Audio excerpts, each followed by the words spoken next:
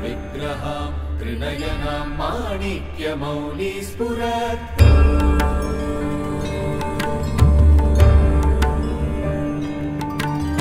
Taranayaka Shekharam Smitamukhī Mapina Vakshoruham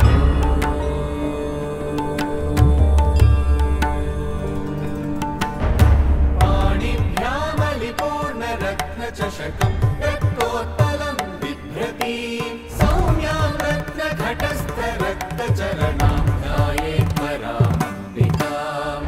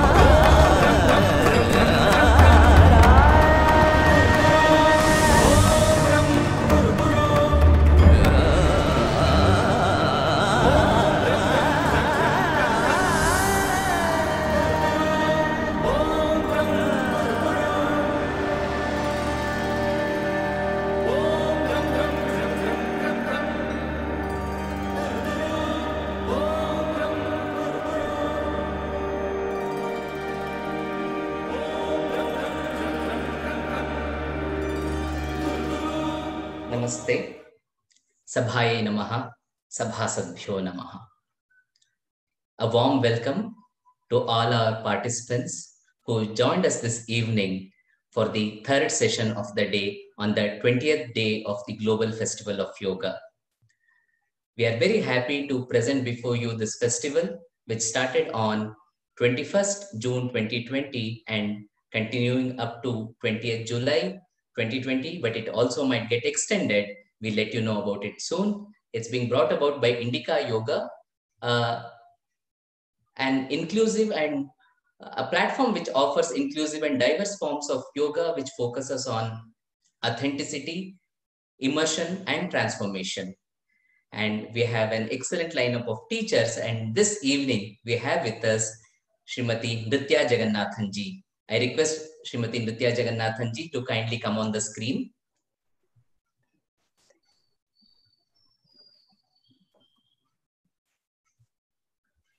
Namaste, Nrithya ji. Namaste. Thank you for joining us this evening. My pleasure. It's such a delight to be here. Nrithya ji needs no introduction. She has her students all over the world, and she is one of the main teachers at Krishnamacharya Yoga Mandiram. Yet I'll take a moment to formally introduce her. Nrithya ji is a senior yoga therapist from the Krishnamacharya tradition. With nearly 2 decades of teaching experience, she is currently the director of KYM Institute of Yoga Studies, which is the training and certification wing of Krishnamacharya Yoga Mandiram. She has traveled extensively around the world to teach yoga and Vedic chanting. She's also a certified therapist from the International Association of Yoga Therapists, and she's a classical bharathanatyam dancer. She's passionate about Indian culture, philosophy, and its spirituality. She's also the editor of Darsanam, a quarterly journal on yoga and yoga cikitsa of Krishnamacharya Yoga Mandiram. So with this brief introduction to Nrithya ji, I'd like to welcome her and request her to lead a session on a very pertinent topic. She'll be speaking about the Yoga Sutras, and the title is a beautiful title, Practical Wisdom from a Timeless Text. And she has chosen just one word to denote all these things, that is Atha. Atha is the very first word of the Yoga Sutras. So she'll be taking us through the entire Yoga Sutra text in a she'll be giving us an overview of it, and especially also looking into what we call the Vyuham in the second chapter, which consists of Hana, Heya, Heya-Hetu-Hanam Upayam. So with the focus on all these things and giving us an overview of the Yoga Sutra, we will be plunging into Yoga Sutra. Yesterday, we looked into Yoga Sutra and its congruence with Ramayana. And today we are looking into Yoga Sutra per se. We also have one more session dedicated to Yoga Sutra coming up on Sunday morning, but completely from a different approach. So when we say immersion, this is what we mean, looking into these seminal texts from different dimensions and just get soaked into it. So with this background, I now request Nrithya ji to lead us for the next 1 hour. And I also welcome all our participants who have joined us from different parts of the world. Thank you very much for joining us. I know you would have many questions. I request all of you to put your questions on the Q&A box. That becomes easy for us to present it to our speaker at the end. And namaste, and over to you, Nrithya ji. Namaskaram. Thank you, Dr. Bhanavati, and all of you, Mrs. Anuradha Chaudhary, and everyone at Indica Yoga for this invitation. And very, very happy to share this platform once again. I start with the prayers that are traditional in the Krishnamacharya Yoga Mandiram as a salutation to Patanjali, and also in honor of my teachers, Sri T Krishnamacharya, who is you could say, the source of all these teachings. Everything that I share with you comes from him. And my teacher, Sri TKV Desikachar, the founder of the Krishnamacharya Yoga Mandiram. Yogena chittasya padena vacham malam sharirasya cha vaidyakena yopakaruttam pravaram muninam patanjalim pranjaliranatosmi abahu purushakaram shankhachakrasidharinam sahasrashirasam shvetam pranamami patanjalim Shrimate Anantaya Nagarajaya Namo Namaha Shri Krishna Vagishayatishwarabhyam Samprapta Chakrankana Bhashya Saram Shrinut Narangendra Yatau Samarpitasvam Shri Krishnamaryam Guruvaryamide Virodhe Kartike Mase Shatatara Krutodayam Yogacharyam Krishnamaryam Guruvaryamaham Bhaje Krishna Suri Daya Patram Jnana Vairagya Bhushanam Srimadvenkatanathāryam Vandeham Yoga Deshikam Shri Gurubhyo Namaha.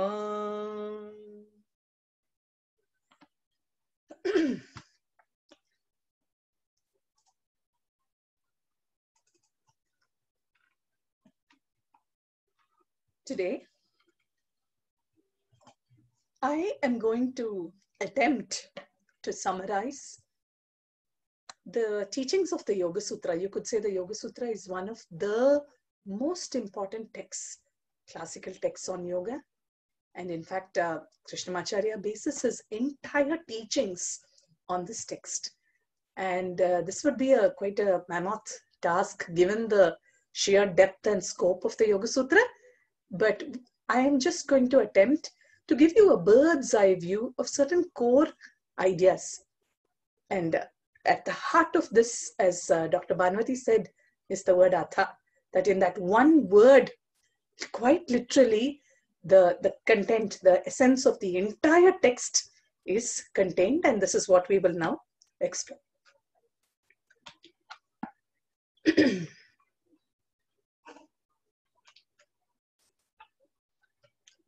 Just one moment. There seems to be some problem with this. Just give me one moment.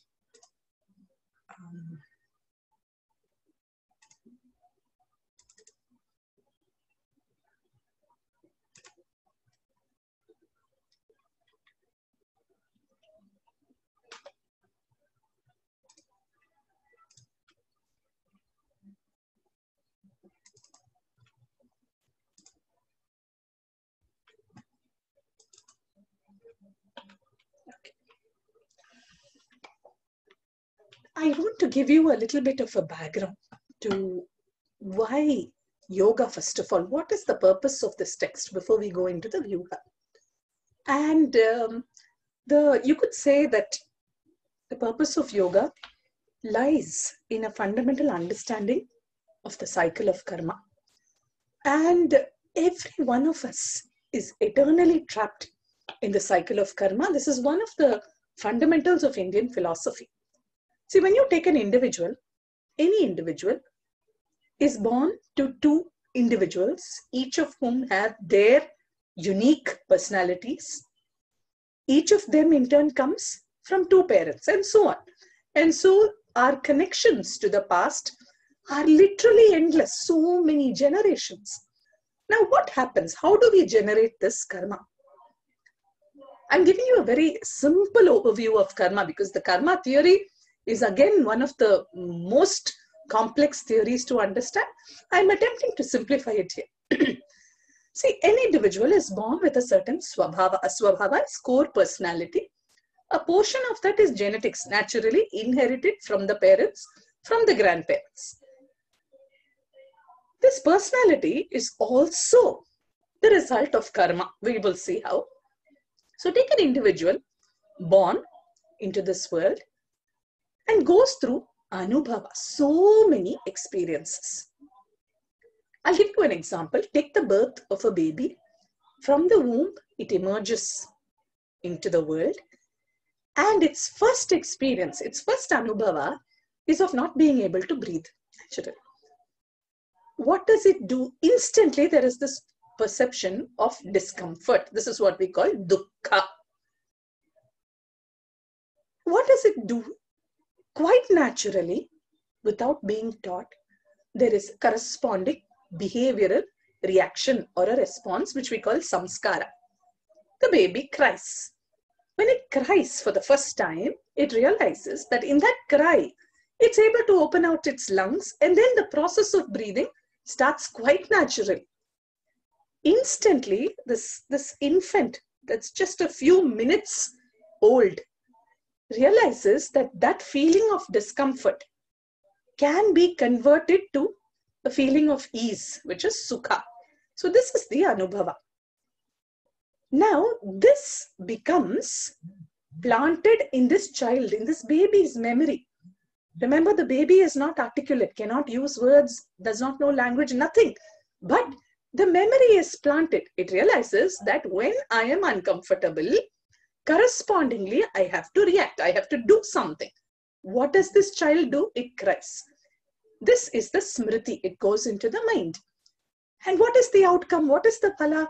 Every time this child experiences discomfort, it could be hungry, it could be just for a change of the diaper, it could be sleepy, it could just be a need to be held, to be warm, or it could be boredom. Little by little, we will see that the samskara and the smriti will constantly reinforce each other, and the child learns in a matter of minutes this connection. And I have to do something. I am experiencing a discomfort. I need to take an effort to change this into comfort or wellness. This is just one anubhava. Think of how many millions and millions and millions of anubhava literally we create as we live, as we grow older. Naturally, what does the mind perceive? It perceives sukha or it perceives dukkha. But this doesn't stop with just that. There is also the element of the asmita, what we call ego very loosely. My teacher would translate it as identity. So this is my sukha, my dukkha, ownership of pleasure, ownership of pain, because it belongs to me. I am experiencing it. So the moment this identity acts as another filter, the whole dynamics of that anubhava change, because then it's my experience vis-a-vis another's experience. So very clearly we are marking territory and boundaries. Now what happens when you experience pleasure? Naturally there is raga. There is a desire to recreate. This is true of everyone born human. We all go through the same experiences. A desire to perpetuate pleasure, to recreate experiences of pleasure. At the same time, a dvesha, an avoidance, a feeling of aversion towards anything that is likely to be painful. Now, naturally, along with this comes fear, abhinivesha. Why this fear? Because deep down, as we grow, we realize that all these little moments of pleasure are temporary. They're there, we enjoy them when they last, and then it changes and something else comes. Immediately there is a sense of loss, and that brings fear. So fear of loss of sukha, fear in anticipation of dukkha. This is a loop that will just go on and on. Smriti and samskara will keep feeding each other.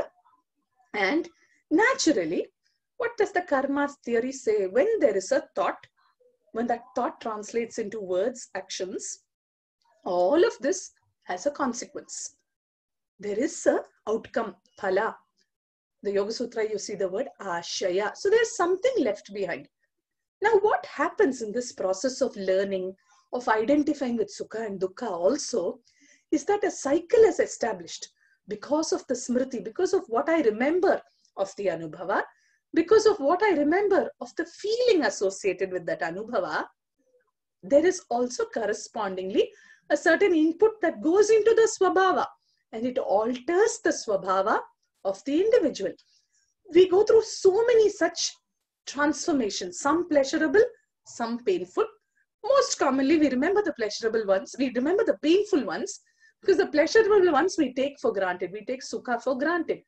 But these are adding layer after layer after layer to our swabhava and therefore altering the anubhava.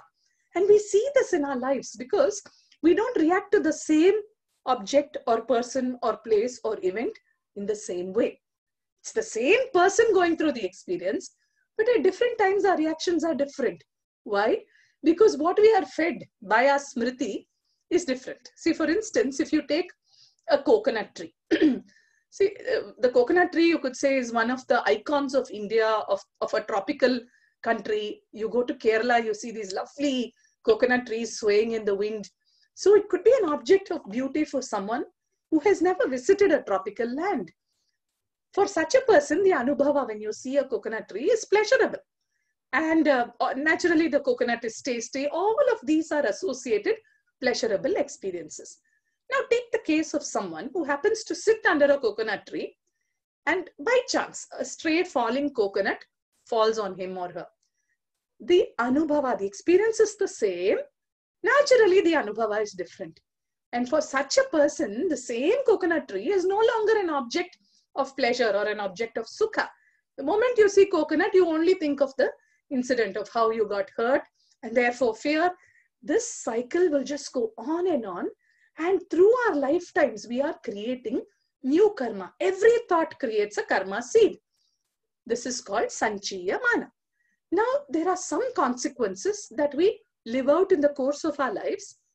Naturally, our lifetimes are not enough because we generate so much karma, and these seeds that are planted don't have the time to germinate. What happens to them? They are stored in a subtle form as the vasanas, subtly, which continue to remain even after the physical form is lost. These vasanas feed into what is called sanchita. In very, very modern day terms, you could think of sanchita as a cloud. Literally, it's a virtual cloud storage of karma. Sum total of all these karmic impressions we've accumulated over years, over millions, and over so many lifetimes. Out of this sanchita karma, there will be some karma seeds that are very, very powerful, just pushing. And those become the prarabdha karma, which determines the cycle of an individual's life. And so it's the prarabdha karma that decides why I am born in a particular place, in a particular time, to a particular set of individuals. The context of my birth, all of this is because of the prarabdha karma. Now, this is a loop that we just go through again and again and again. But at some point, we should ask ourselves, how long? How long do we do this? Is there ever an end to this cycle? And when you think about it, what can you do about the past? We can't go back and change our parents. We can't change the prarabdha. Once you're born, the prarabdha is a part of your life. Neither could we do anything about the sanchita karma, because the sanchita is again in the past and we have no ability to see what lies behind us. In fact, there's this very beautiful conversation in the Yoga Vasishtam where Rama asks his guru, and he says, I'm just overwhelmed at this concept of karma, of what a burden that I carry. And I just don't know how to cope. And Vashishta tells him there that don't look behind, look ahead. Do what you can to make the next step count. Your present and the next step, because your present moment determines the next step. Can we do something to ensure that we don't create such a burden of karma in the here and the now? Little by little, as the weight of this clarity increases, this will naturally efface what is in the past. And this is where yoga becomes a very, very potential tool. See, what happens is, see here again, naturally when we speak of samskaras, samskaras can be good, samskaras can be bad. When I say good or bad, I mean positive or negative in terms of their influence. So when the vyuttana samskaras, that is the negative samskaras, dominate, then one gets immediately caught in a loop of dukkha, because it will keep triggering the kleshas will trigger the vrittis. From the vritti, the karma takes place, the karma creates samskaras, samskara creates smriti. This again further feeds into the vyuttana samskara. And this is a brilliant model that comes through in the Bhagavad Gita in chapter 2, where Krishna tells Arjuna, what is the starting point? Sangha, attachment, the attachment that we have to certain ideas, to ideologies, to viewpoints, to objects, to places, to experiences. And out of the Sangha, there is kama, there is a excessive desire. I want more, I want more. And there is no satiation of kama, because desire is like a fire. It can consume the very wood that it uses as its alambana, as its support.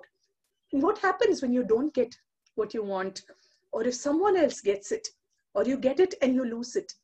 The next step is krodha, anger. And this anger is blinding. There's no sanity. There is no clarity in that state.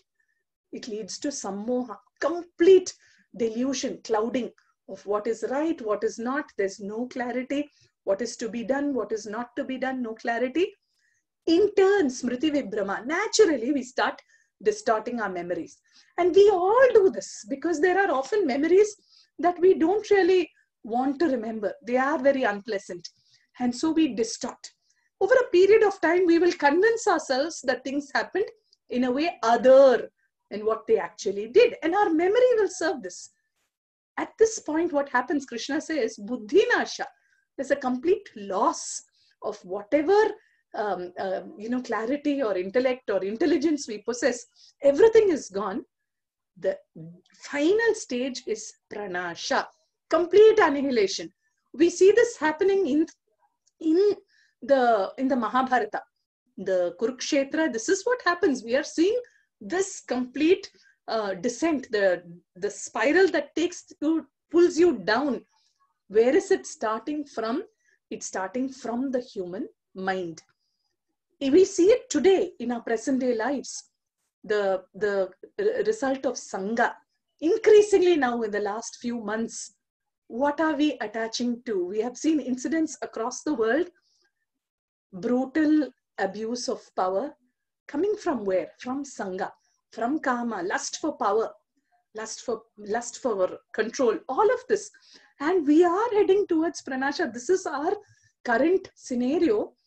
And this loop will just perpetuate again and again. And so what do we do? So in this context, we should think about why yoga. Because all these darshana systems, they emerge to answer these fundamental questions about our life. Why are we here? Why do we think the way we do? Why do we do the things we do? What are the consequences? Because we can't act without ownership of consequence. That is not acceptable. And therefore, what is the path that lies ahead? The purpose of the darshanas is to hold up a mirror. The word darshana is to see, but it holds up a mirror to what you really are. And hopefully we use that mirror as a way of changing. See, from a very philosophical perspective, you can say yoga is a moksha sadhana. Like all the darshanas, it shows us the way to sukha prapti, dukkha nivritti. But primarily, what is its goal? Eventually to lead the soul towards kaivalya. How? By transcending this world of matter, little by little, we move to a state of eternal freedom. But when we look at the same text, philosophical text, no doubt, but if we change the lens, if we make it a more modern, contemporary lens, we realize that the Yogasutra has an abundance of information, insights on how do I live my life here and now in this present moment with clarity, faith, responsibility, courage. And this is something my teacher would always say. He would say yoga is not an escapism. It's not about, leaving behind your dharma and running away to the forest. In fact, the words he would use were, you have so many files that you've opened. You have to close the file. You can't run away.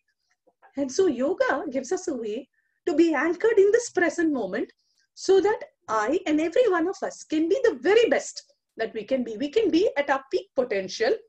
You engage and contribute to the world. You give and receive with compassion, integrity, and clarity. This is where the teachings of yoga truly are significant. And we see that each philosophy, each darshana has a different worldview. Yoga specifically throws its attention on the scope of the human mind. That is its frame of reference. And what does it show us? Not only the great heights that one can ascend to, it can also show you the really frightening depths of depravity and complete confusion that the same mind can cause us to descend to. This is very common saying, mana eva karanam manushyanam bandha mokshayoho. Whether I'm bound or I'm free is a choice. Where is this choice? It's in my mind. When does this choice happen? Now. It happens in this moment, in every moment. We don't have to worry about the past. Whatever we've done in the past, this moment, what is it that I choose to do? Is the question that we all need to ask ourselves. This brings me to the Vyuha. This is one of the most brilliant structure. You could say that this is a remarkable problem-solving approach. It applies in the Yogasutra context. Patanjali is speaking about a movement towards Kaivalyam. But the same model can be taken out of that philosophical context, applied to any problem situation. This is the base that we at the Krishnamacharya Yoga Mandiram as well follow for yoga therapy, for applications of yoga therapy. Central to this model, Heyam Dukkham Anagatam. Very beautiful idea. See, Patanjali, in speaking about dukkha, he says, Dukkham eva sarvam vivekina. He said this whole world is full of dukkham. Krishna says, Dukkhalayam idam jagat in the Bhagavad Gita. This is the abode of misery. For the vivekinaha, for the one who knows everything is dukkham. Which brings us to the question, what do we do? How do we deal with this dukkham? And what Patanjali tells us is that, see, it might seem very negative when he says dukkham eva sarvam. But what is he trying to tell us in the next sutra, Sutra 16 of chapter 2? Heyam dukkham anagatam. You can't do anything about the dukkha that is already come, that has been a part of your past.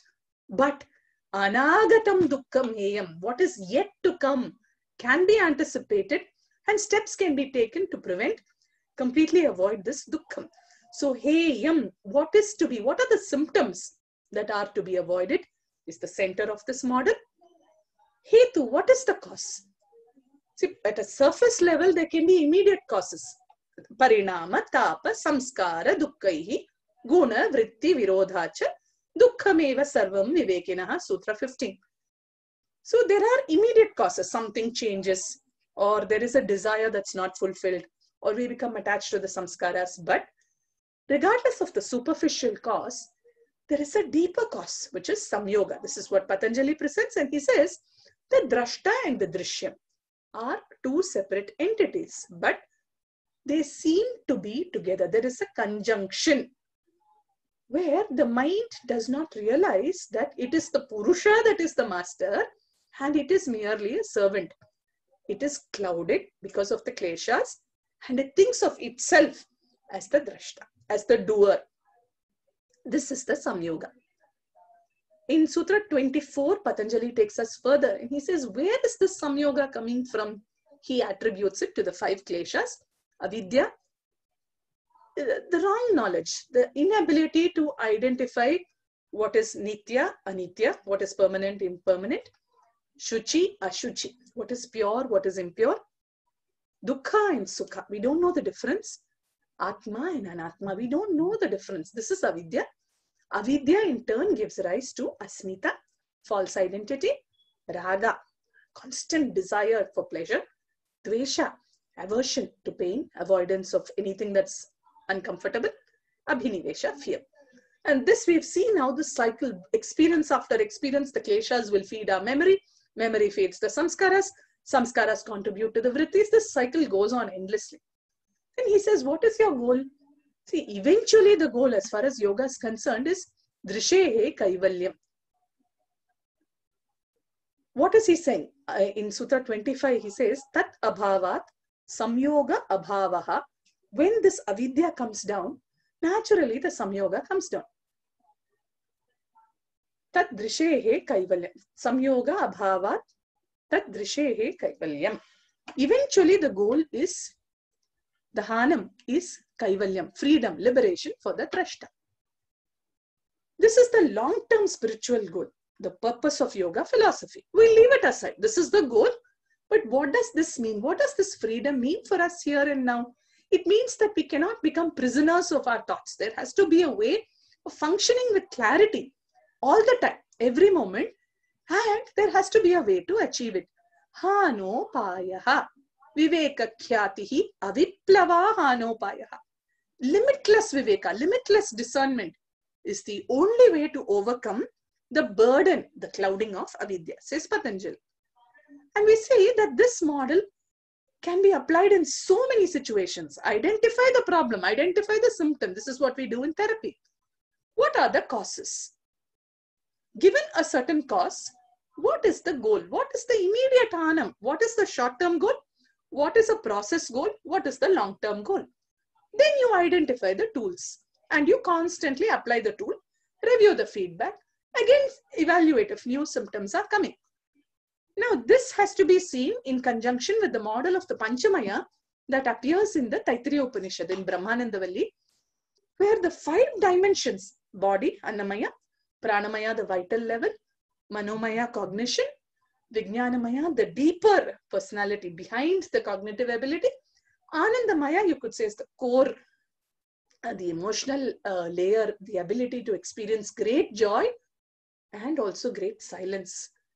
So we have to look at both these models simultaneously. And we see that the symptom can manifest at any dimension of the Panchamaya. Sorry. The cause can be at any dimension of the Panchamaya. It doesn't necessarily, just because you have, say, for instance, someone can have a back pain from a therapy perspective. The back pain can be because of bad posture, or the back pain can be because of stress. So the cause can lie at a completely different dimension. Now, depending on your assessment of the cause, accordingly, you can set goals depending on the capacity of the individual. And based on this assessment, apply the tools. This applies even to a business problem solving model. It applies to a problem solving model within relationships. And so this is a brilliant idea to constantly keep us focused on the present. What can I do? And that's the beauty of the Yogasutra, that it keeps us looking ahead. There's no time to look behind because you can't change it. But look ahead. What can I do the next moment, next step, the next Atha? What is it that I can do? Prabalena durbalasya badaha. This is not going to change. Our negative samskaras are not going to just change like that. What can you do? You don't feed them. In fact, this is something my teacher would always say. He would say, there will always be Vyuthana samskaras, because that is the nature of the mind. We are all ordinary people. What can you do? Don't feed that. Instead, for some time, try to change the samskara. Focus on something that is enjoyable, something that is calming, something that is relaxing, something affirmative. Try to build up these samskaras little by little. As these gain strength, the Vyuthana samskaras naturally will find their way out of the system. And this is why yoga is so powerful, because it is about bringing about a change from the Vyuthana samskaras into the Nirodha samskaras. What are we changing? When you speak of the Chitta, the Vyuthana, Nirodha samskaras, the Vyuthana comes from the flux of the gunas. Nirodha samskara, patterns of clarity, attention, focus, come when Sattva dominate. And Rajas and Tamas are relatively less.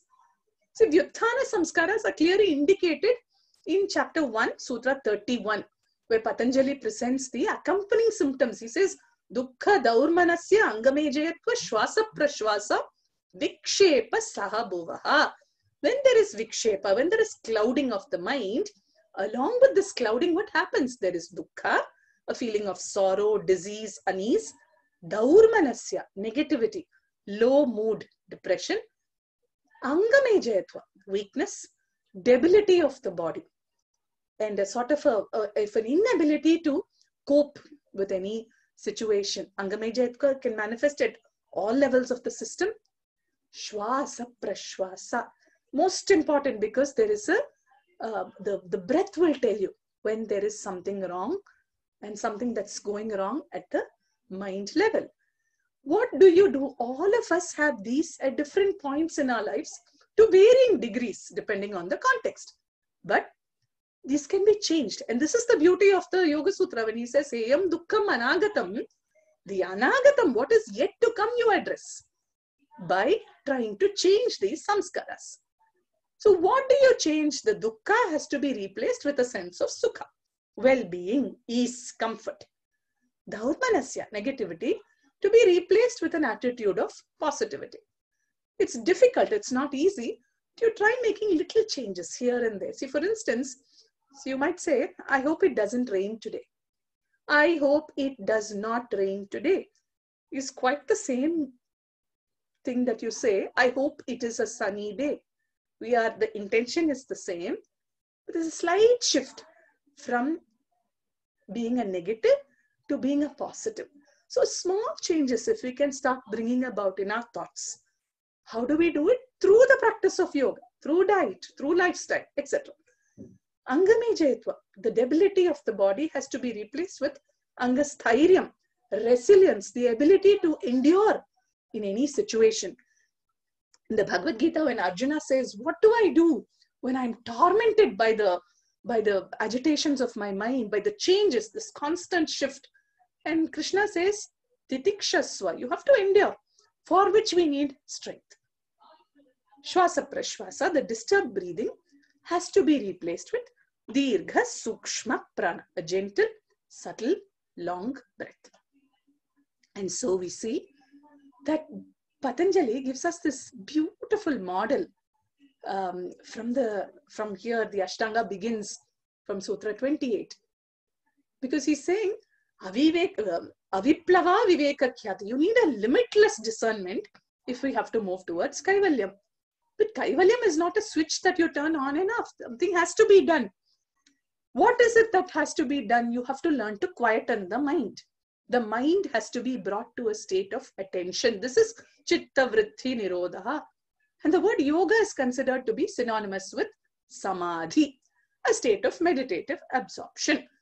Now the Yoga Sutra and all these yoga texts hold that the only way that you can break free from this burden of the past karma is to bring your mind to a state of meditation, to create utter focus and attention so that new karma seeds are not being planted.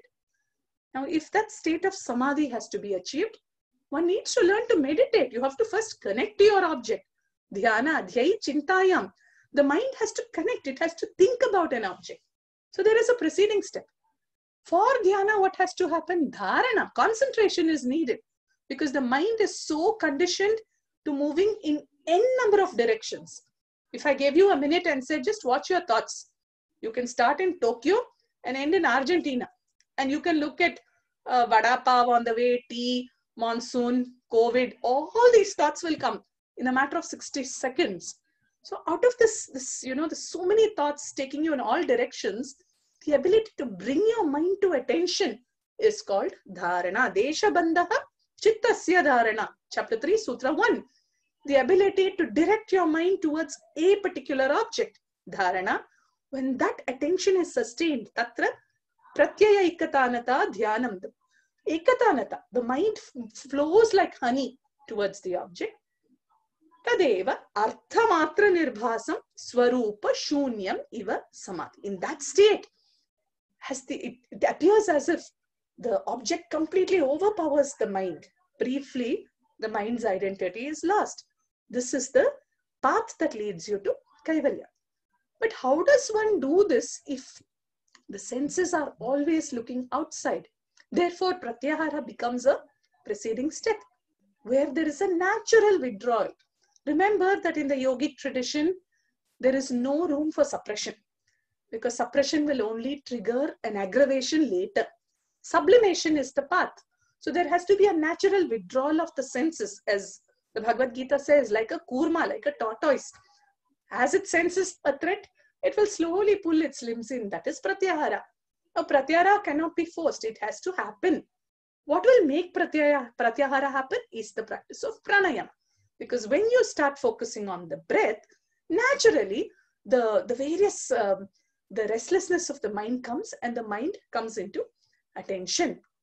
But to do pranayama, you have to sit in a stable seated posture for a certain period, which is why asana becomes a prerequisite. It is preparatory to doing pranayama, which in turn will enable pratyahara.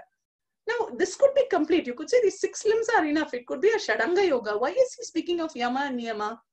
Because unless there is personal transformation, it is not called yoga. Yoga sadhana, you cannot overcome karma unless there is a change in your mind.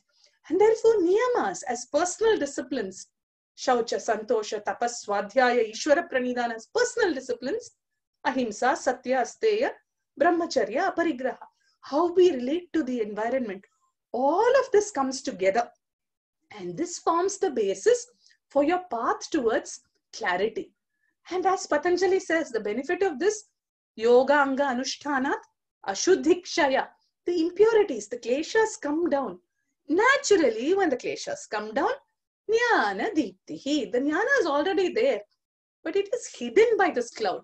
So there is a deepti, there is a kindling of this knowledge, and aviveka khyate, this discernment that will take us towards kaivalyam results. Desikachar draws this beautiful parallel when he says chitta vritti nirodha and vritti sarupyam itaratra. He compares it to dharma and adharma. And he says the dharma of the soul is to shine. It will illuminate everything. And so the sattva dominant state is the highest. And it is our dharma to possess these, this clarity. But the clouding is happening on account of rajas and tamas. And therefore we make wrong choices that are hurtful, impetuous, arrogant, causing harm. And this is what binds us, because the prison is of our own making. And so adharma is the outcome. When there is adharma, there is more sanchita karma. And the cycle just goes on. And Krishnamacharya says, therefore, that dhyana and samadhi are but cause and effect. And it's only you have to put in some effort. When? Now. When you put in the effort with the grace of Ishvara, naturally chitta vritti nirodha happens. When devoid of that grace, there is confusion, chitta vikshepa. I'll quickly take you through what the state of yoga is. See, this is your normal mind. The mind is full of impressions, full of layers. Where is the question of the Purusha seeing itself in such a mind? We understand that the nature of the mind is to show the external world to the Purusha and to also show the Purusha itself. But in a mind that is so loud, so full of chatter, where is the question of the Purusha seeing itself? Naturally, there is clouding. But when we start to meditate little by little, we see that gradually, yoga chitta vritti nirodha, the mind which is going in different directions, slowly restrained, focuses on one object, sustains this without distraction for a period. What happens? There are periods of tranquility, of silence. And in those silence moments, the chitta shines through this process of meditation. And if you go further, at the highest level, tada drashtuhu swarupe avasthanam. Eventually, when the mind relinquishes all its connections outside and it turns completely inwards, this is the highest state of yoga. Tada drashtuhu, the Purusha sees itself mirrored in the mirror of the mind. This is the pinnacle of clarity. Leave alone kaivalya. See, that is a different state. What does this imply? It implies great clarity. Viveka, at every moment, there's clarity about what to say, what to think, what to do. This is the outcome of yoga. But this journey to what comes after is not easy. It's a transformation, and it starts now, in this moment. And it doesn't just happen like that.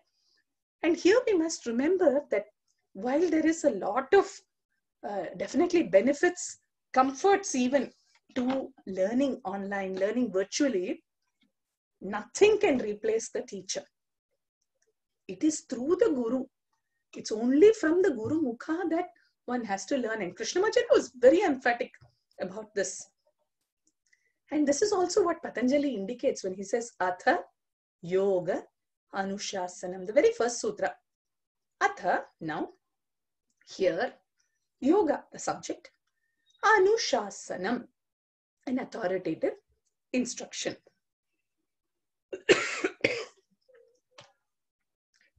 The word Atha literally means now. Yoga comes from the root yuj, which means to yoke, to unite.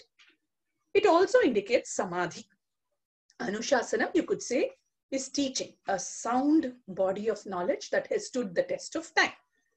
Atha indicates also adhikara and mangalartha as per the commentaries. Anushasanam indicates that it is a discipline pre-existent that has to be followed. Very interesting, because Patanjali does not attribute himself as the author of the Yogasutra. merely using the word Atha and Anushasanam, he indicates that he is continuing a subject, the source of which we attribute to Hiranyagarbha. So many other, the commentaries take us to other sources. But Patanjali's role as a compiler and a transmitter, what humility. And there in that sutra is something that our teacher, Sri Desikachar, would always say, and this is a very unique explanation, interpretation that comes from the Kevan tradition. He says the Atha, the word Atha represents the adhikara, the eligibility of the teacher, because this is not just an ordinary teacher. The teacher has to have gone through a process of learning with the guru, done the sadhana, integrated that sadhana, and then become ready to teach. Anushasanam represents the readiness of the student to learn, the humility to receive from the teacher. And our teacher would say, in that shared space between the teacher and the taught, something happens, something magical happens. That transformation is yoga. But how can this transformation happen? It can happen only when the mind is anchored in the here and the now. Because if you're worried about the past, then the cycle of fear starts. If you're worried about the future, again, it is based in fear. Our only solution is to look at this moment and every subsequent moment.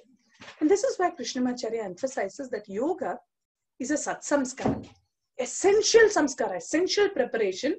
What does it do? Moment to moment to moment, it prepares your body, prepares your breath, prepares your senses, leading you towards something higher, eventually, in some lifetime, in some janma, with the grace of Ishvara, Kaivalyam perhaps, but in the here and now, to become functionally better. This is what my teacher would say. What happens when you pay attention? You become a master of what you're focusing on. And very casually, he would say, the one who practices yoga, if you're a teacher, you become a better teacher. If you're a doctor, you do your work better. You become much more skillful in your surgery. And if you are a thief, you become even more adept a thief, because yoga is about bringing that state of attention. What are the anchors on this path? And this is the rest of chapter 1. You have abhyasa, fundamental. You need to do something. Some effort has to be made. I can't just sit and say, I want to change my mind. I need to take a step. If I move from point A to point B, I have to take that step. And taking that step is not enough. I have to let go of my foot so that I can move. This is vairagya. So abhyasa is the anchor, the beginning, the practice. Vairagya is the ability to let go.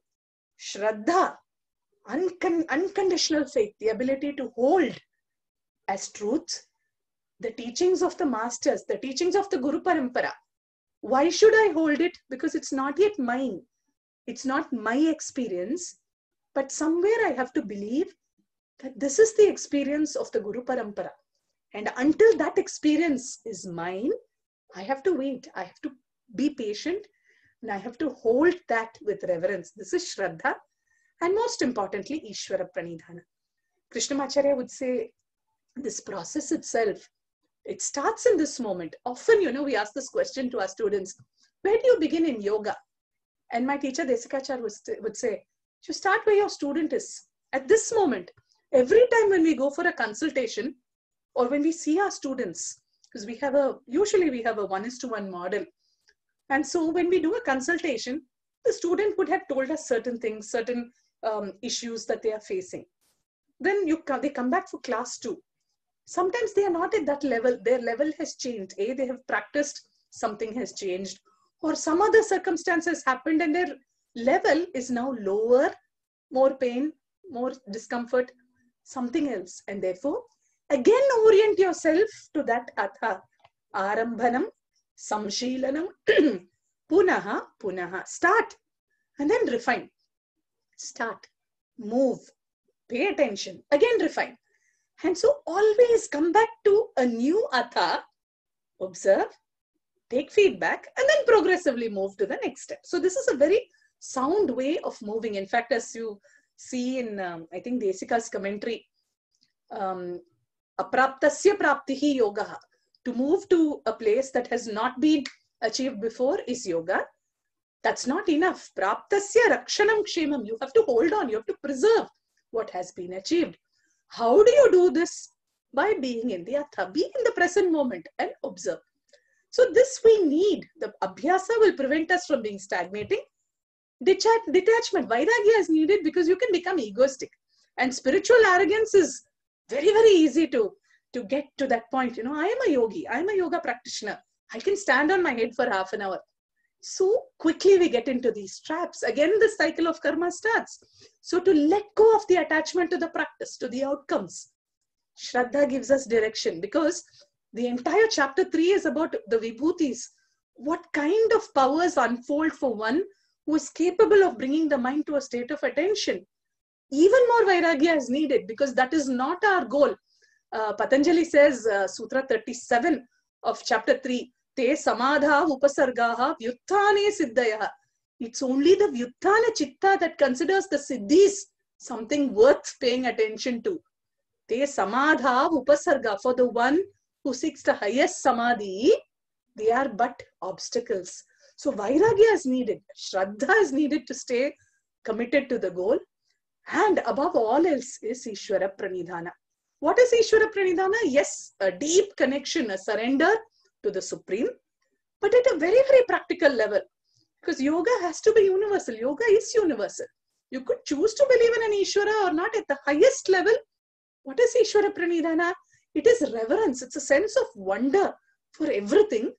A realization that there's no difference between what is within and what is without. And therefore, everything is treated with great love, with reverence, with respect, with value. This is Ishvara Pranidhana. And at a practical level, my teacher would say, Ishvara Pranidhana is acceptance. Accept what is. Don't question. Accept it. And let it go. You can change it. That's okay. But accept every moment as it unfolds. Everything brings a gift. Can you accept it? The more you fight, the more we struggle. If we can learn to accept, Heyam dukkham anagatam, accept the dukkha, what is to come is what we can change. And so this is the, you could say, the substance of this path of yoga. Abhyasa, Vairagya, Shraddha, Ishvara Pranidhana give us the support. The key to all this, how do we do it? We have a teacher. One of the simplest tools is the breath. Among all these tools, we spoke about dukkha, daurmanasya, angame jayatva, shwasa prashwasas, the vyuttana samskaras. Very difficult to change a state of dukkha. And you can't just tell someone, don't be depressed, don't be sad. Because their reality is the pain. One has to acknowledge, one has to be sensitive. What can you do? There's something we connect, because the breath becomes an anchor, because it is something that leads you from one moment to the next continuously. This is why it is called Ananta. That which is endless flows from one moment to the other. And so as we link to the breath, every time, whatever it is, when we are overwhelmed by the Vyuttana, the breath becomes a very, very powerful tool, which is what the Hatha Yoga Pradipika says. Chalevate chalam chittam, nishchale nishchalam bhavet. When you control the breath, naturally the mind gets controlled. We start at a very basic level. Say when you're angry, very upset, don't know how to react. Ordinary, average human level. What can we do? Stay away, take a few breaths, and something will change to the way we react to the same situation. Later, we can worry about Kumbhaka and the highest levels of pranayama, Kevala Kumbhaka, Turiya state. All this is later. Here and now, we have to sort out. And so the breath becomes a very important vehicle for this. As Patanjali says, Ananta Samapatti. Because we need Sthiram and Sukham. See, Sthiram and Sukham is not just at asana. It's important. Asana needs to have the quality of Sthiram and Sukham. But what is the Sthiram and Sukham? The ability to be stable and at ease, no matter what life throws at us. This is what we need to learn from the asana. It's not merely standing on the head. And along with this, prayatna shaithilya, little by little, through a well-directed effort, reduce the resistances. Because naturally, the Vyuttana samskaras are constantly going to hinder. And asana can play a tremendous role in changing the samskaras of the body. Pranayama brings about a change in the samskaras of the mind. Chanting, the tool of japa, chanting mantra, can do a great transformation at a Vijnanamaya level. And all these practices, especially Dhyanam, can bring about changes at an Anandamaya level.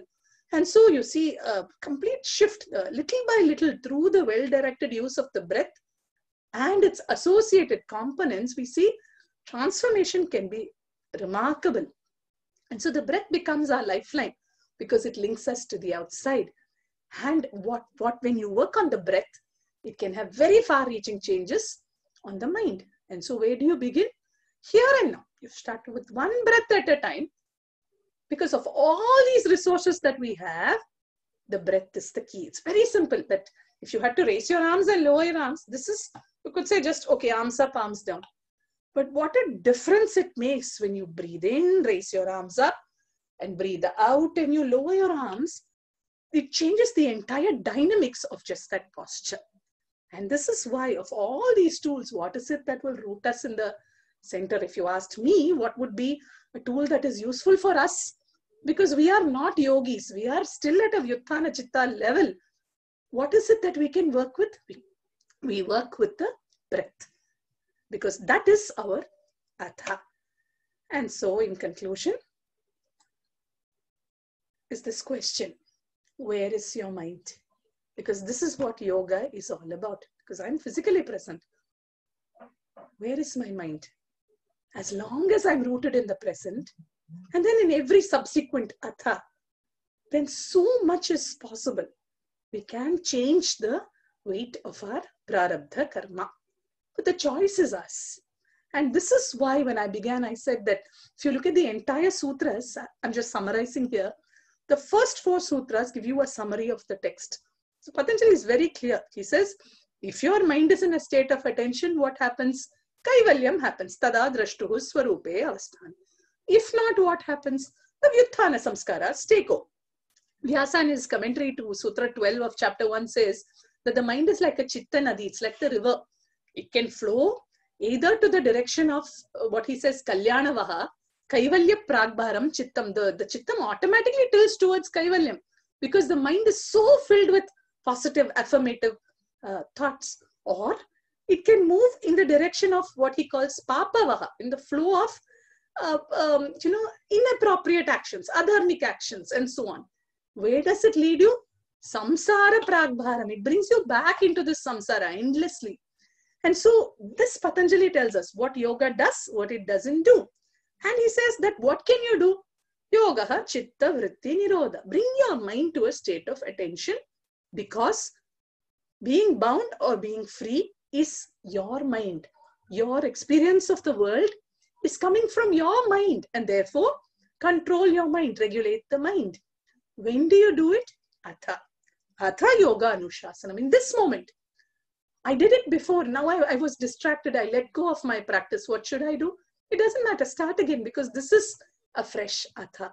And so every moment, if we can reiterate this and anchor ourselves here, then the path becomes much easier and the tools of yoga can serve to support us much better. So I conclude with this, and I'm ready to take any questions if you have them.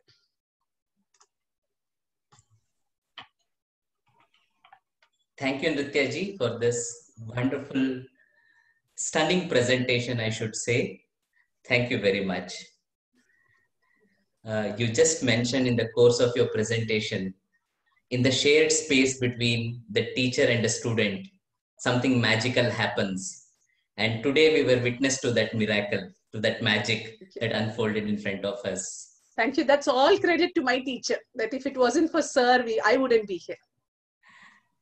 Yeah, I mean, we had one of our speakers who was saying that our only qualification is our teacher.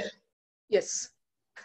So it was such a wonderful statement. And throughout the presentation, the way you were referring to him, I mean, it was just a witness to something profound that you would have experienced in his guidance and his mentorship.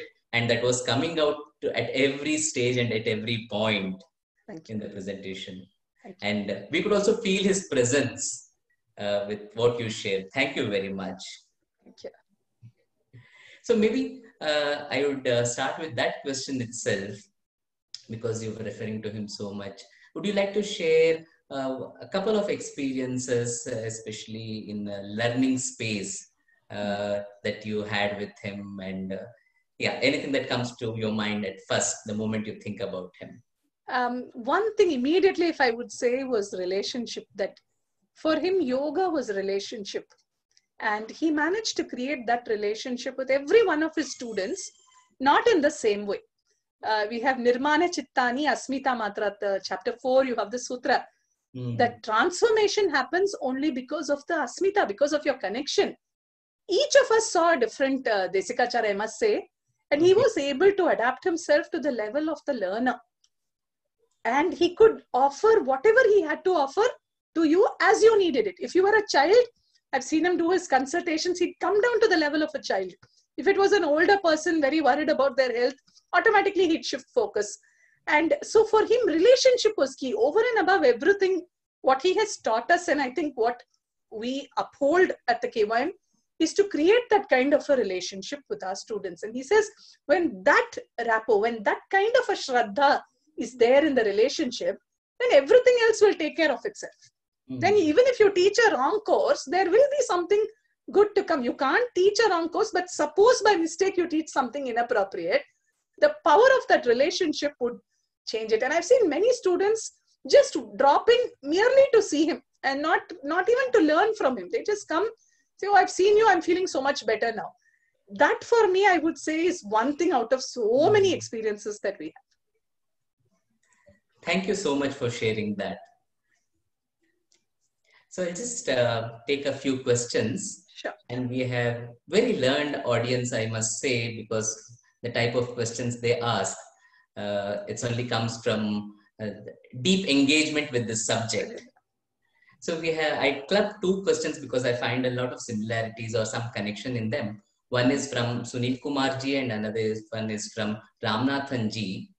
Sunil ji asks, we have the reference to the Kaivalya in Yogasutra or in the yoga tradition.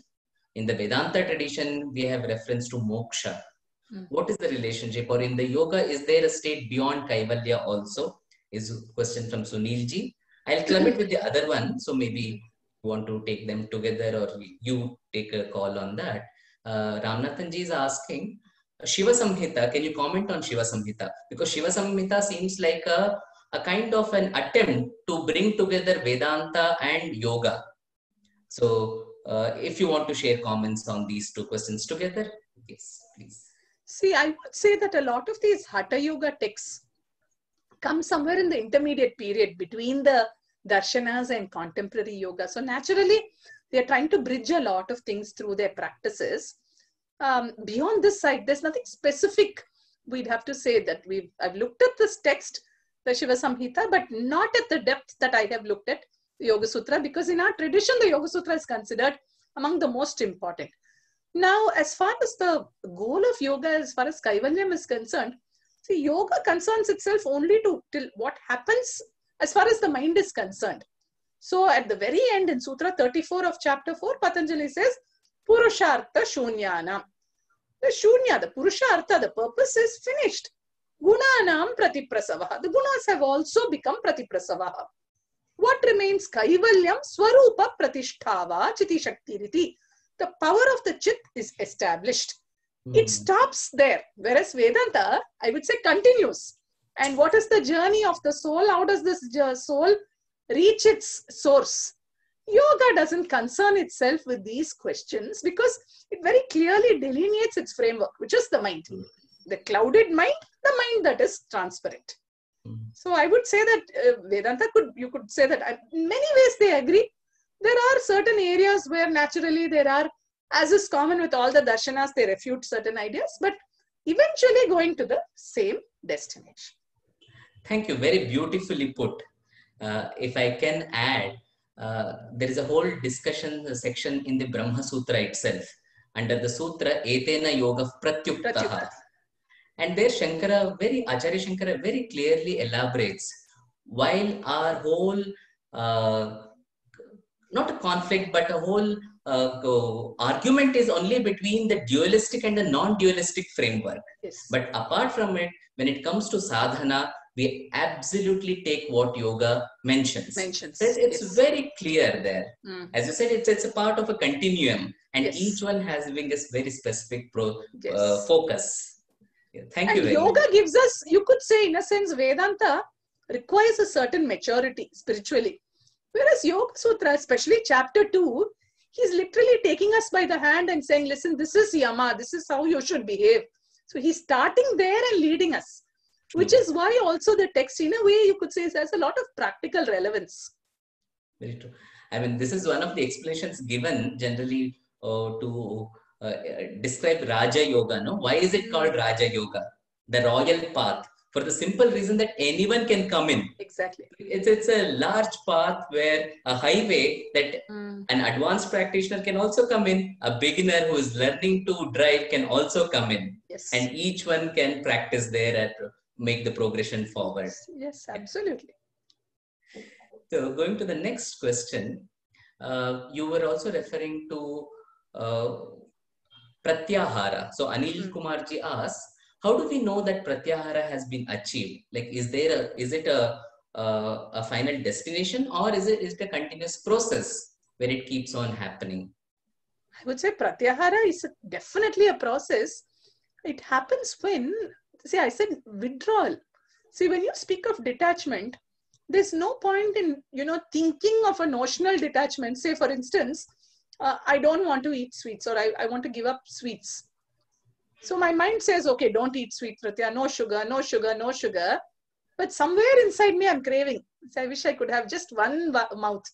There's no Pratyahara there. See, Pratyahara is a natural outcome of pranayama. It will happen naturally.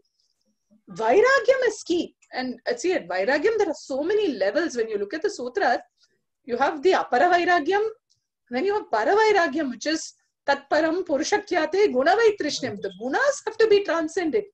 So that kind of a Vairagyam is not easy.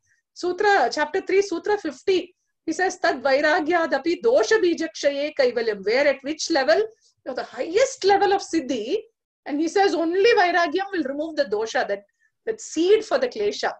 Chapter 4, Sutra 25, Vishesha Darshinaha, Atma Bhava Bhavanani Vrittihi. At the highest level, even the desire for realization is let gone of. So we are speaking about supreme levels of Vairagya. Pratyahara is just a starting point, that's all, where the senses have withdrawn and the power of the mind starts to assert itself. Thank you very much. So I'll move on to the next question from Radharao-ji, who is also one of our regular participants here. She says, so every current movement, because you were referring to the karma, prarabdha karma, agata, anagata in the beginning, she says, so every current movement is an opportunity for free will despite our prarabdha karma or destiny, isn't it? Yes, absolutely. Every moment we have a choice. And how I use that choice lies in my mind. In spite or despite my prarabdha. And that brings us back to the theme of the session, that is Atha, like here and now, because action is possible only now. Yes. Action cannot take place in the past, neither can take place in the future. You might have intentions and aspirations for future, but action has to happen now. And that's where things can be changed. Yes. Thank you. Absolutely. So going further, we have a question from Pooja Subramanya-ji, who says, how should one let go of ego? Because you were referring to it when you were speaking about ahankara. What and where do we begin with? See, I would say at a very preliminary level, tapas swadhyaya ishvara pranidhanani kriya yoga. Tapas, some discipline one has to do. We have to learn to work on the kaya, indriya, shuddhi. Swadhyaya, there has to be some point of introspection. Otherwise, where is this question? You have to look at yourself. But most importantly, what my teacher would say is ishvara pranidhana. That humility has to be there. Ishvara pranidhana is the only way to let go of ego, because otherwise this ego it will just surge up like that in no time. What will let it down is Ishvara pranidhana. Just surrender to realize that we are only instruments. Something else is operating. We are channels to pass this through, but our job ends there. There is no ownership to being a channel. There's no ownership to what we have, nothing. So I would say that what Patanjali gives us as Kriya Yoga, brilliant for a practical level. See, even if it comes to something as simple as cooking, to cook, tapas, you have to source the right food, the right products. Clean them well, clean your vegetables. Now in COVID times, you clean them 3 times, 4 times. Swadhyaya, you have to think a little bit about, what goes with what. This is what our grandmothers had. They had the ability to know what combines with what, which vegetables go together. You could say this is mundane, this is silly, but yoga has to apply here and now. And then what? Ishvara Pranidhana, you do your best, and then it still goes wrong. What can you do? You accept it. This is true of gardening. It's true of anything that you do. I would say those 3 pillars of Kriya Yoga are our starting point. Very true. Yeah. So effort, awareness, and surrender. Yes. Yeah, that's the process to work with anything. And as Pooja ji had asked, even about letting go of the ego.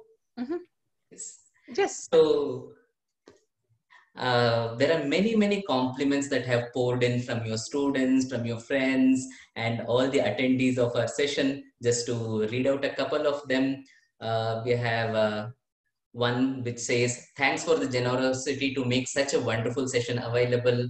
Thank you very much, Nrithya." This is from Nadine Delport. And thanks, Nrithya ji. It was enlightening, from Prashant Dubeji. And one of your students, Yon Maldona, I think that's from Mexico. Yeah. It says, "Congratulations to my dear teacher." So the list is long. I just read out a few of them. Thank you so much. And then we have a question from Ramkrishnan ji, who asks, how does one implement these ideas? Because what you were saying were very practical ideas. They were not just to be reflected upon in leisure or some outside the day-to-day life. Okay, how does one implement these ideas in an educational institution? Probably he has also mentioned a specific situation also in a research laboratory in a truly genuine way without becoming some kind of self-help motivational session. Can you offer us some specific suggestions? You mean research from a yoga perspective or generally research? No, I think the workspace, I guess. Oh, in a workspace. See, again, I would say, the simplest way that 2 things. See, I have to make my effort. Some sadhana has to be there. It could be asana practice. It could be pranayama practice. It could be a committed abhyasa because I need to do something. Otherwise, this is not going to change. But also, I would say a certain broadness of vision, again, Ishvara Pranidhana. That to accept limitations in self and the other is also a way of looking at Ishvara Pranidhana, because what we have is a gift. So can I first of all refrain from criticism? Can I look at everything as valuable, no matter how trivial I think someone or some contribution is? Can I change that samskara? Because that samskara is coming from the Vyuttana samskaras. It's coming from my ego. It could be fear that someone is better than me. It could be fear of not being adequate, fear of challenge, fear of debate, fear of losing my status, so many things. But if I start learning to appreciate beauty, to appreciate knowledge, to appreciate everything that is good everywhere, that itself becomes a starting point for samatvam. To realize that I am limited, everyone else is limited. And so, which means when you start off from that point of no expectation, then everything is considered to be a gift. But to do that, you need a sadhana. You need a practice. It doesn't just happen. True. So thank you very much. And the next question is also a little connected to it. So you might be able to add a few more things here. This is from Geeta Ramannaji, who's again a regular participant. She says, thank you, a thought-provoking session to watch ourselves every moment. But how does one ease the burden of guilt? How to handle a toxic environment who bring about worst in us? So there are 2 questions. One is about getting free of guilt, and the other one is how do you overcome or how do you manage in a toxic environment? See, guilt is quite a challenge because guilt again is a product of our mind, from our expectations and then what we think others expect of us, and then falling short of that. Again, I think it will come back to Ishvara Pranidhana. Yes, there was a mistake made. I made a mistake. Can I apologize? And see, this is not merely a lip service apology. Can I truly mean that apology and then learn to let go? See, that is why when we have so many Kshama shlokas in our tradition, Even the first thing you do when you step on the ground, you say Pada Sparsham Kshamaswame. I am transgressing. I am entering a space that's not mine. I apologize. So a little bit, I think if we start bringing that mindfulness with regard to intention, little by little we can cope. It's not easy. It's surely difficult. But little by little, we have to learn to let go of things that we do not have control over. Certain things happened. I was at fault.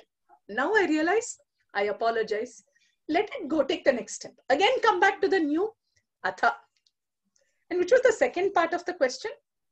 That was about toxic environment. How do you deal with toxic environment who, despite our willingness, they try to get the worst out of us? See, these are the triggers, right? This is where yoga becomes a shield. That we can't change the world outside. The only thing I can change is my mind. What can I do to change my mind? Ashtanga system. You have the whole system.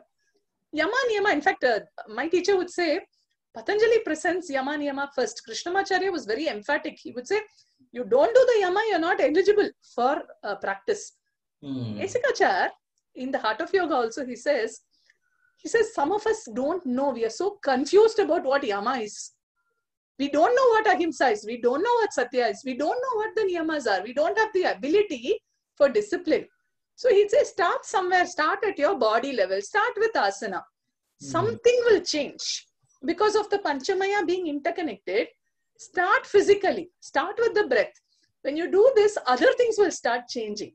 And then you realize that something has happened. I had a student. She was a student of chanting. And primarily chanting. And she observed after about a year of classes, she told me, I realized something that has changed in me. I used to be very irritable when people flouted the rules, especially, when in a traffic signal, you have someone coming in the way, or you have people not behaving in an appropriate manner. And I used to be furious. And she said, I realize now that it still bothers me, but I'm not expressing it as rage. I am able to be a upeksha, a witness. You be an observer. Don't let that influence you.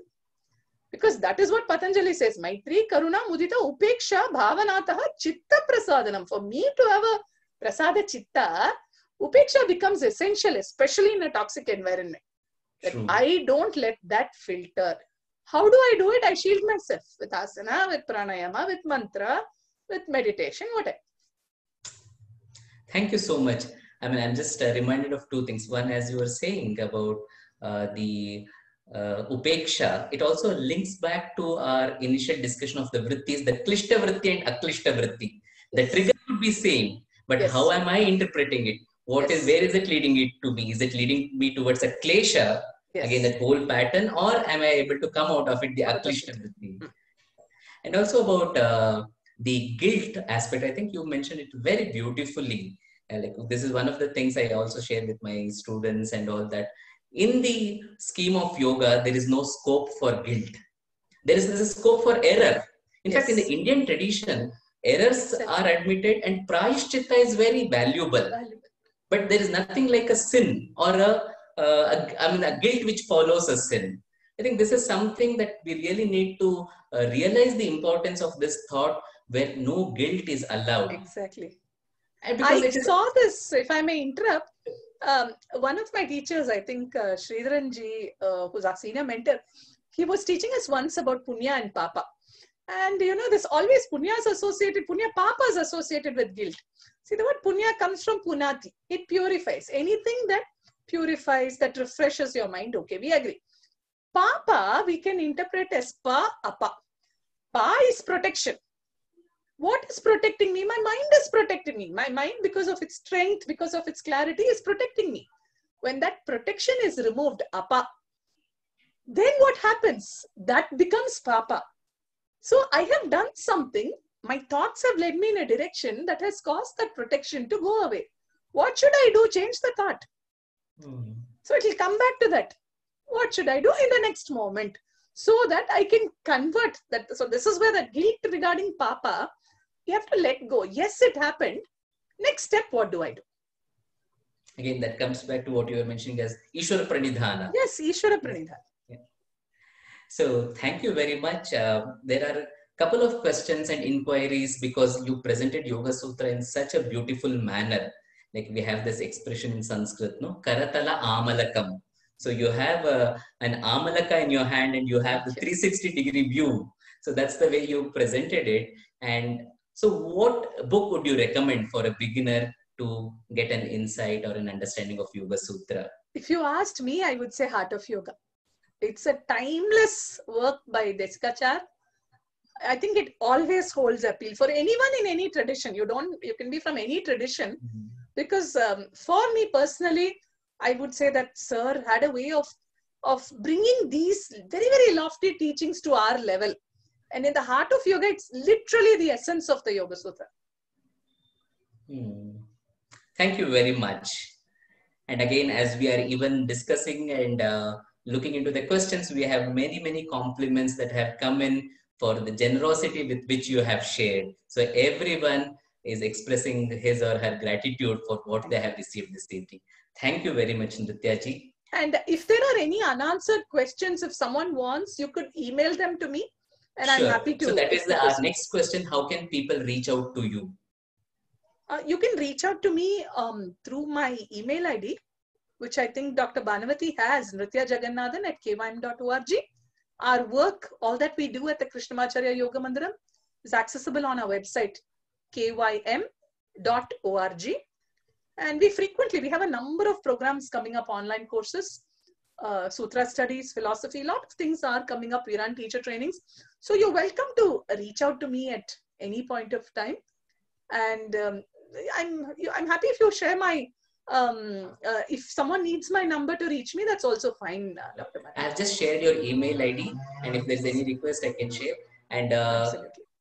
so you can find a lot of talks of Nrithya ji online, and there are many, many courses that are being offered by KYM online. And there is also this journal Darsanam, of which she is the editor. So you can follow her work and all her writings there as well. Darshanam is a free offering from the KYM. And I shouldn't say it myself, but some grace has made it move. And so far, we've been very lucky to have some really, really insightful pieces coming together in the Darshanam. So it's something that I would recommend. I would strongly suggest, because it's a free offering. You're welcome to download, and it'll give you a feel for the tradition and what we do. So thank you very much once again, Nrithya ji. I'll come back to you for your message.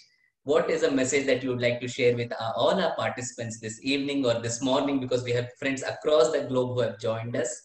But before that, I'd like to make the announcements for tomorrow. So tomorrow morning, we have a session by Vijay Dhruveji, who is a yoga teacher and a therapist, who will be leading a session, a practical session on mindfulness using the principle of reciprocal inhibition during asana practice. Reciprocal inhibition is a very technical understanding of how the muscle movement happens within the body, and he will be looking into the asana practice, keeping this aspect in mind, using the principle of reciprocal inhibition during asana practice. And in the noon session, we have it on Nada Yoga and Sound Well-Being by Aurelio and team. He's the director of Swaram, which is there in Auroville. Many of you might know about Auroville, experimental township that has come outside Pondicherry, and Aurelio leads a center called Swaram, and he will be presenting along with his team on a session on Nada Yoga and Sound Well-Being. And in the evening, we have a wonderful session by Krishna Das, who is a very well-known personality in the field of music, in the field of bhajans, in the field of kirtans. He's the founder of Karuna Records, and he's also the international kirtan wala. That's how people call him. And he will be presenting a live session of an immersion into bhakti, which is called as deepening the yoga of devotion through kirtan. So please join us for all these sessions. We look forward to have you with us up to 20th. And as I said earlier, there's also a possibility that we might extend the whole festival for a few more days. And for that, we need your support. So if you can kindly drop us a mail, if you would be interested in the extension of it. I have given the email ID of Indica Yoga, namaste@indicayoga.com. So you can all leave us a message there. and that will help us to make a decision whether we can extend the festival or not. And also I'd like to add, for the benefit of our participants who might have joined today, all these sessions are being recorded and they are made available on Indica Yoga YouTube channel. So we so far had about nearly 60 sessions in this festival. Each of the session is available there. There are some sessions you'd want to go back again and again, like the session that we had today. Like what Nrithya offered was a capsule. So there was so much we might want to revisit and try to understand it in a deeper way, so that will always be helpful. So make use of the resources available, make use of the generosity which the teachers have showered upon us. So I kindly request you to watch the videos there and also subscribe to the channel. And on Indica Yoga website, indicayoga.com, you can get to know about the events that will follow for the next week. So we have announced the programs for half the week next week, and then few more events will also be added soon. So you can mark your calendars and join us accordingly. So with this request, I now come back to Nrithya ji for a message before we conclude the session. I think this is the hardest part. Two things. One, I would say Shraddha. Increasingly, we live in a time when all that is Indian knowledge systems are being questioned. And unfortunately, many in my generation as well, we've moved very far away. There's so much gap between the masters who gave us these teachings, what wealth of wisdom they had, and where we are. There's so much gap. And unfortunately for us, our education has not helped us to bridge that gap. It's only divided us further. Mm-hmm. And so in these times, when see, Sanatana Dharma is something that the very word indicates it will stay forever. And this is not as narrow as being merely a religion. It's much larger than that. It's a way of life. And it has to be, it's a Sanatana Dharma. But we need to uphold it. There has to be some reverence for the tradition. And it's so easy to dismiss so many symbols. You just dismiss it as, oh, this is superstitious, this is silly, this is old wives' tales, this has no basis. Why are we dismissing that? Not everything needs proof. And there's something that's beyond all that is provable, all that is rational, all that is quantifiable. There exists a world of abundance, a world of Ishvara that we are incapable of comprehending. And so what can I do? I can have Shraddha. Just believe in it, because I don't yet experience, I don't know. But until that becomes my knowledge, can I hold on with patience? So I would say Shraddha, and along with that Vismaya, this idea of wonder, of just seeing everything around us with wonder, taking the time to look again, because that's also yoga, that freshness of perspective, because we become so very mechanical. And then, you know, as children, we have that sense of wonder. The same thing again and again, I see it in my 9-year-old daughter. The kind of delight she takes in what I would say, oh, this is just an ordinary experience. Can I revisit that? Because somewhere along the line, we've become so jaded, we've lost that. But if we can recreate that sense of wonder in everything, then that itself is such a big, that is a gift in our lives, because that will completely change our perspective of the world and of people around us. So these are the two things that immediately come to mind. Thank you very much, Nrithya ji. If I just can add, this has been one of the recurring themes that has come again and again, which many teachers have brought in, when especially during the message time or during their talk, that to explore and rediscover that rasa. And that will even give us Shraddha, that will give us the required courage. And yes, yes.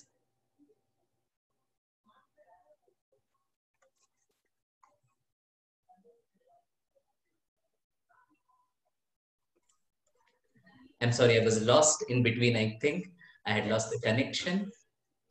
So this is a recurrent theme, and thank you very much for connecting intuitively to that theme and allowing that thought to flow.